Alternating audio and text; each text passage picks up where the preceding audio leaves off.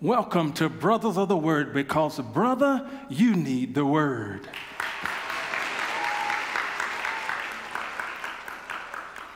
And we live in a time now where our heroes are these fictional characters. They're no longer real people like they used to have in the old day. When you would ask a young person who their hero was, they could name somebody in the community, but today, most heroes that our young people would name are fictional characters. And our youth today, they know characters from DC and from Marvel better than they know characters from the Bible. And part of the reason for that is there are so many movies and shows demonstrating people with superhuman powers. And not only are they many in number, but they also are commonly the top grossing movies at the box office each year. So all of this imagery and storylines are just bombarding our youth with these superheroes. And to remedy some of that, since we have a lot of youth that we're honored today and they're present, I speak to you today from the subject of superheroes in the Bible. Superheroes in the Bible. To start, I want to show you a video of a doctor. And this doctor, he uses kids' fascination with superheroes before they go into surgery. He dresses them up like superheroes to make them feel stronger and more courageous. So, Avi, if you'll play that video. When the night has come and the land is dark and the moon is the only light we'll see. No, I won't be afraid. I won't be afraid, just as long as you stand by me. So darling, darling, stand by me. Oh, stand by me. Oh, stand. Wasn't that heartwarming how he incorporates that? And he knows they look up to these heroes, and when they put on these capes and these outfits, they don't think about the pain that they're about to go through and the illness that they have. They believe they can make it through anything when they dress up like Superman and Batman. So I applaud him for just using that imagination of those kids to push past the fear. And let's look at who this generation's hero images are. Put up picture 0 there, that first one. And at the top there you have Marvel Avengers, and you'll recognize a lot of those characters. And at the bottom you have the DC Justice League. Again, you'll recognize a lot of those characters, even from back in our day. We grew up with Superman and Batman, and we had the old school version. They didn't have all of these special AI effects. They had to just make stuff look real the best they could, and strings and stuff going everywhere. And last week I was in a mall in Asia, and even in this mall in Asia, people were, it wasn't a convention or anything, but because they looked up to these characters so much, you would walk through the mall and see them with capes on and with costumes on, dressed up like their favorite characters. And they would have this cosplay where they would have on wigs and be just taking pictures all over the place because of their fascination with heroes. Listen to how much the top 10 superhero movie franchises have made at the box office. Number 1 is Spider-Man. It has grossed worldwide $8.1 billion. Batman franchise, $4.5 billion with a B. Iron Man, $2.4 billion. Superman, $2.4 billion. Captain America, $2.4 billion. Thor, $1.9 billion. Deadpool, $1.5 billion. Black Panther, $1.3 billion. Aquaman, $1.1 billion. And Ant-Man comes in at number 10. It's $1.1 billion. So after seeing all these billions that these superhero movies have brought in, next I researched to see what the highest grossing Christian or Bible-based movie in history generated. And that movie was The Passion of the Christ. And that movie did about half of what Ant-Man did, which was number 10. So the highest grossing Christian or Bible-based movie in history did half of what the number 10 superhero movie did. So that's why today I'm talking about some real heroes that were empowered by God and recorded in the Bible. Because it's a shame that fiction has outsold truth by many times over. And my daughter Genesis there, she went through this period where she was watching a lot of Flash and a lot of these superhero shows, and it just inspired her so much. She went through a phase where she just knew she was going to get superpowers. And she would come and I would tell her, you know, these are fictitious. So she said, no, Dad, I believe God, he did it for these. I believe he's going to grant me some superpower in the future. And she went through probably 6 months of strongly believing that she was going to get some superpower. And I don't know if she's still waiting on those superpowers today or if she's giving up on that dream, but we're going to talk about it today. So let's look at these superheroes from the Bible. Superhero number one that I'll talk about is none other than Samson. Put up picture one. This is Samson. Samson was a man empowered by God with two superpowers. He had superhuman strength and superhuman stamina. The book of Judges tells us that among Samson's exploits, he tore a lion apart with his bare hands. There in Judges 14:6. He also caught 300 foxes and tied their tails together with his bare hands in 14:6. Well, in 15:4. He also slaughtered 1,000 men with the jawbone of a donkey in chapter 15 and verse 15.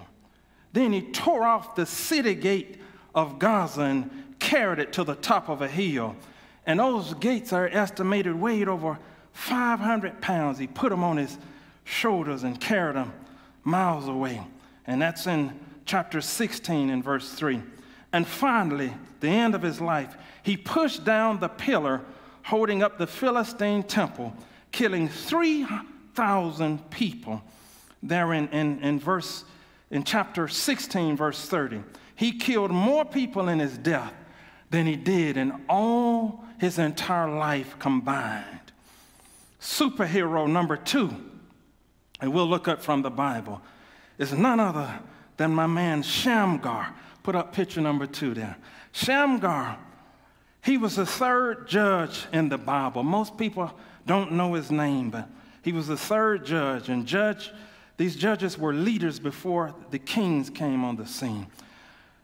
The book of Judges, chapter 3, verse 31 says, after Ehud came Shamgar, son of Anath, who struck down 600 Philistines with an ox goad.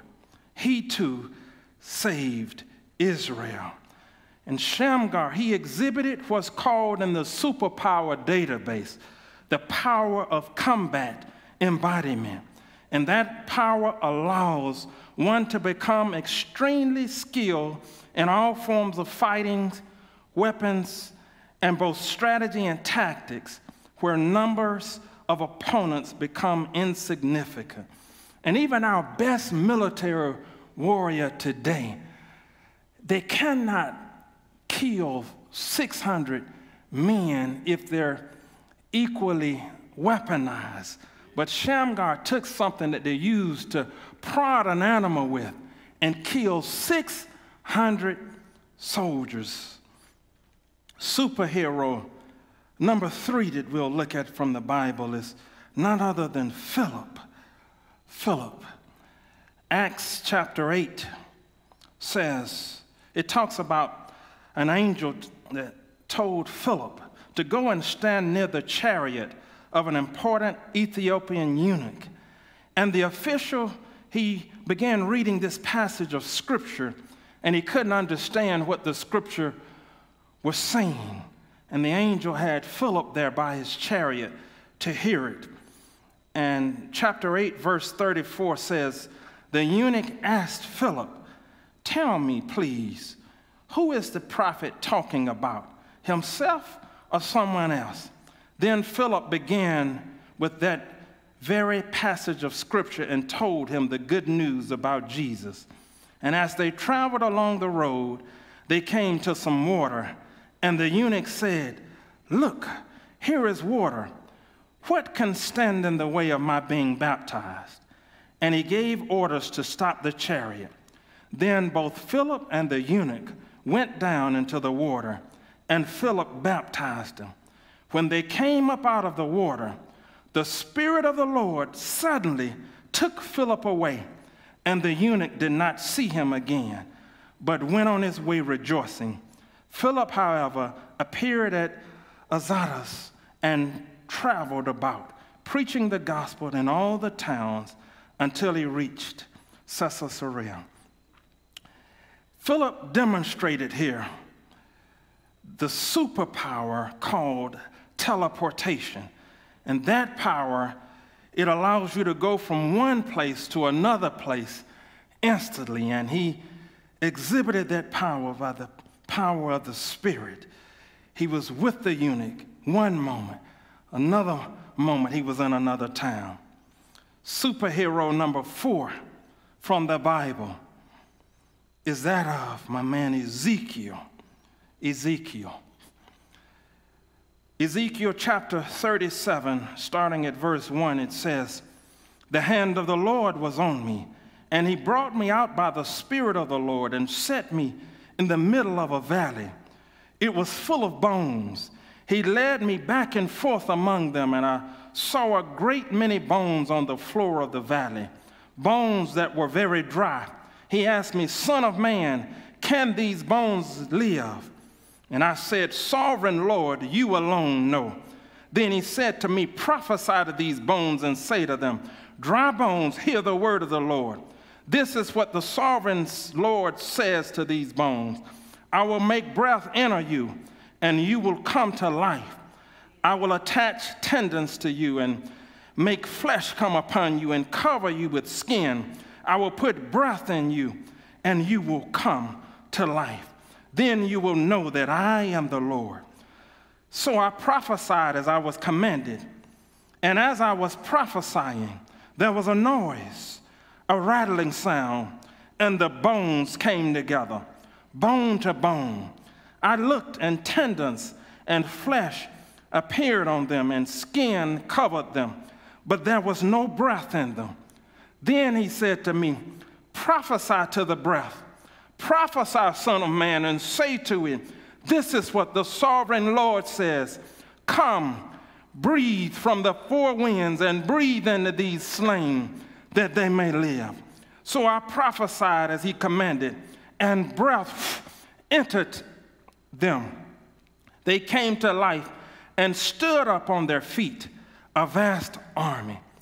How cool is that? Ezekiel prophesied and raised up an army of the undead. This superpower in the superpower database is called that of necromancy, which is having powers that revolve around manipulating the dead. Y'all didn't know all these powers was in your Bible, did you? All of these superpowers. Superhero number 5 is that of the great prophet Elijah. Elijah, reading from 1 Kings chapter 18, verse 44, says, the servant reported, a cloud as small as a man's hand is rising from the sea. So Elijah said, go and tell Ahab, hitch up your chariot and go down before the rain stops you. Meanwhile, the sky grew black with clouds. The wind rose. A heavy rain started falling, and Ahab rode off to Jezreel. The power of the Lord came on Elijah, and tucking his cloak into his belt, he ran ahead of Ahab all the way to Jezreel. The distance that Elijah ran, beating a chariot pulled by horses, was about 17 miles. 17 miles. Now, our pastor, he's a great runner, but he can't beat horses 17 miles without stopping. Elijah, he exhibited the superpower called supernatural speed, which is defined in the superhero database as having the ability to move far faster than what is naturally possible for the vast majority of beings in that universe. Supernatural speed. Superhero number 6 is a combination of two brothers, Moses and Aaron. Throughout the book of Exodus, Moses and Aaron, two brothers of the word, they performed all type of miracles. They turned their rods into snakes. They caused 10 plagues to come upon Egypt, to split the Red Sea, got bread from heaven and quail out of the sky, water out of a rock, and caused the earth to swallow enemies. Moses and Aaron were empowered by God to display miracles that would be in the superpower category of magic. And even though God was doing the miracles, it appeared as magic to the observers back then. They couldn't see God, but they could see these two brothers doing things with this magic rod. Superhero number 7 is none other than the most powerful, Jesus. Jesus healed sick people. He raised the dead. He walked on water. He cast out demons. He multiplied food. He also knew things that others didn't know. He saw Nathanael under the tree when he couldn't actually see him with his physical eyes. He rose from the dead, and after Jesus was resurrected, he displayed a strange ability to appear and disappear and reappear wherever he wanted. And after he spoke with the two disciples on the road to Emmaus, he vanished. And most famously, he appeared to the apostles in a locked room. And the text doesn't say he walked through the door, knocked on the door, rang the doorbell, but he simply appeared there. And John chapter 21, verse 25 says, Jesus did many other things as well. If every one of them were written down, I suppose that even the whole world would not have the room for the books that would be written. He had so many powers, even of the stuff that's just written, that I don't even have time to list all of the superpowers he had, given the technical names. And those are all of the superheroes, all biblical superheroes, and there are other examples from the Bible, but I wanted to give you a taste of superpowers that God enabled mankind to have in the Bible. Next, I'm going to show you a picture of a modern superhero. So we're in the Bible days. Now let's go to modern. Now this is me last week. And this is just a joke, but my wife called me and said that we had a swarm of yellow jackets that had gotten in the house. So I had to put on my superhero suit. I had to suit up, and I killed over 40 yellow jackets in the house in one day. So to the kids, when they were locking themselves in the room, I was a superhero last week. So I had to bring it to life for you modern day. So that's what a modern day superhero looks like. And I want to now go over some supernatural powers accessible to us as the church nowadays from the Bible's perspective. Put up the next picture, number 9. And there are 9 gifts of the Spirit that believers can activate, as talked about in 1 Corinthians chapter 12. And as you can see, the 9 gifts of the Spirit are broken down into 3 gifts of revelation that say something, 3 gifts of power that do something, and 3 gifts of inspiration that reveal something. Starting with that first gift, the gift of the word of knowledge. The word of knowledge is simply the Holy Spirit transmitting his specific knowledge to you on something that you would have no ability or means to be able to know about with your own limited intelligence and knowledge levels. It is supernatural knowledge and insight being given directly to you by the Holy Spirit himself, not by your own mind or your own intelligence levels. The gift number 2, the gift of the word of wisdom.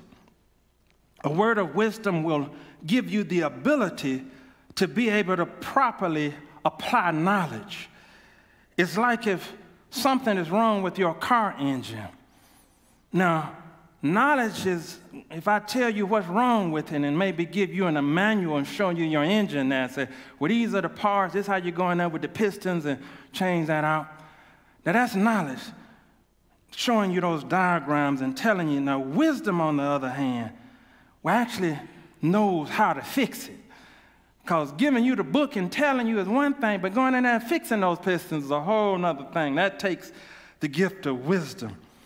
Another example is, I don't know if you've ever had a test in school and the teacher allowed you to bring a note card or a note sheet and you can write down your formulas. And even though you might have had this note card and note sheet and you got to some problems with all of this complexity and you like say, I got the notes, I got the formula, but I still don't know how to do this problem.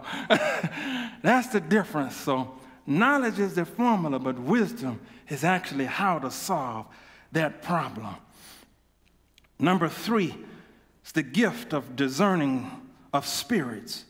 And that's where the Holy Spirit would give you supernatural discernment, insight, and knowledge involving demonic spirits, angelic spirits, and human spirits, and discerning between them. The number 4 gift there is the gift of faith. The gift of faith. All believers have a certain amount of faith. Indeed, without faith, none of us would be even Christians because it takes faith to be saved. The gift of faith is a supernatural confidence in God's promises, power, and presence.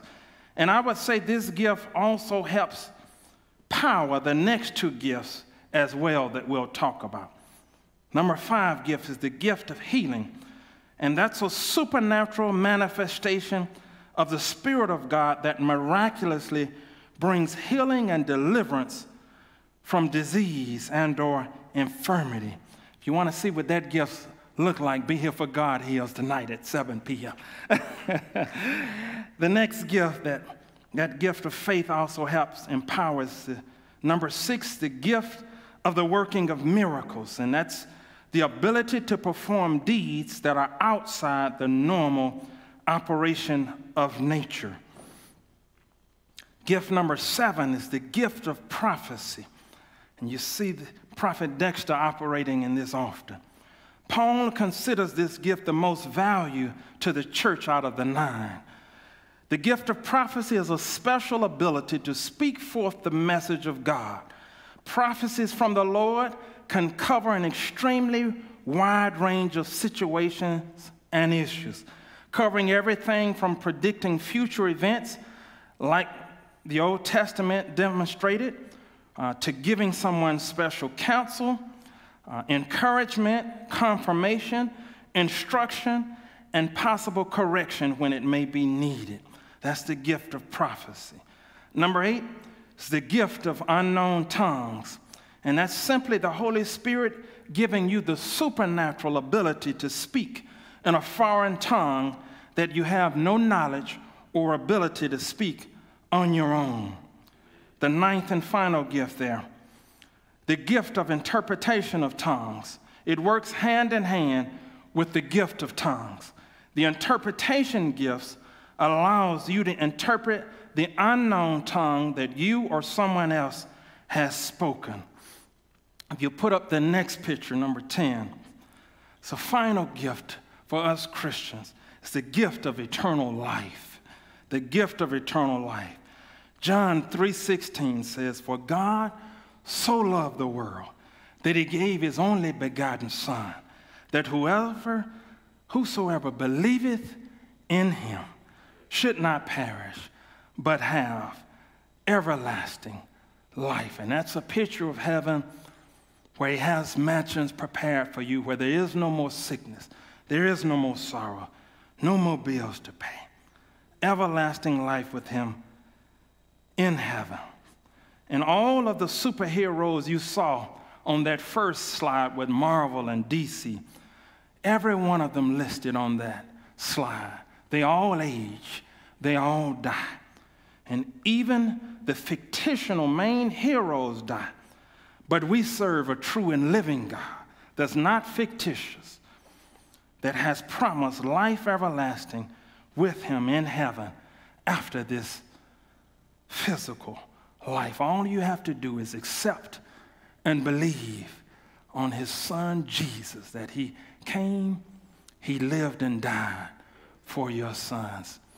And I hope this message encouraged you today, that you could see that you don't have to look at the movies and have these heroes as somebody you look up to, but you can look in the Bible and see heroes that God actually empowered with supernatural superpowers. I hope it taught you something today, and as you live this life, it gives you confidence to know that no matter what situation you find yourself in, God can empower you to go through to be a conqueror. Well, if this message has meant something to you, you can send it to a friend. Just go to brothersoftheword.com and put in superheroes from the Bible. I pray that you be blessed. Thank you for tuning in today to Brothers of the Word, because, brother, you need the Word. From Brothers of